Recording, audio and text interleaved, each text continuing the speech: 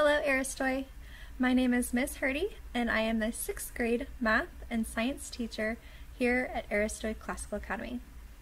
Now, for today's Communitas, we're going to talk about core value number 8. I am prepared to endure hardship and difficulty in order to become a successful student. Today we're going to be discussing Isaac Newton, and I encourage you all to think of the challenges he faced while pursuing education. And think how you can handle your past, current, and future hardships on your pursuit of education. Isaac was actually born prematurely. When he was still a baby, civil war broke out, and his father fought and died for the king. Isaac Newton's mother remarried to a man, but this man did not want Isaac around. It was actually a part of the marriage contract that Newton be sent away. Newton went to live with his grandmother and grandfather and was sent to school, but Newton was miserable being separated from his mother.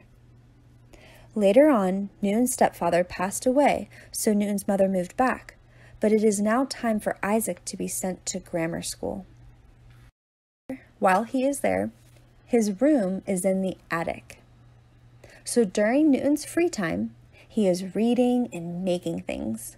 He built a kite with a lantern on it, a clock that runs on drips of water, and a tiny windmill that was powered by a mouse.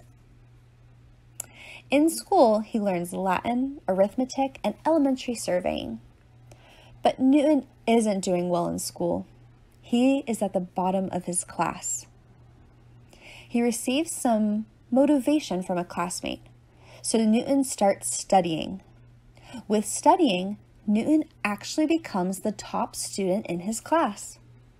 Newton studies so much and does so well that he is able to go to Cambridge University as a scholarship student. But Newton is lonely at college. No one really talks to him. He continues to research, turns to books, and seeks truth. He looks to the skies and planets and wonders. His questions are embarking on a new type of math, a math that has not yet been invented at that time. Later on, it would be called calculus. But before he can invent calculus, he buys a book on astrology, since a lot of his questions deal with the sky and with stars. But he can't understand it because he doesn't know trigonometry. So he gets a book on trigonometry, but he can't follow that either because he doesn't know geometry. So he gets Euclid's The Elements. He reads and studies and continues to study the various books, which will finally lead him to inventing calculus. As he was sitting in his mother's backyard, Newton observed an apple fall to the ground, which led Newton to come up with the law of universal gravitation. It is actually the force that keeps our feet on the ground and the moon and the planets in their orbit. So as you can see, Newton endured many hardships and difficulties. He experienced loss and isolation, and at some points, he even had feelings of despair. But what we can also see from Newton is that we should infuse our life with action.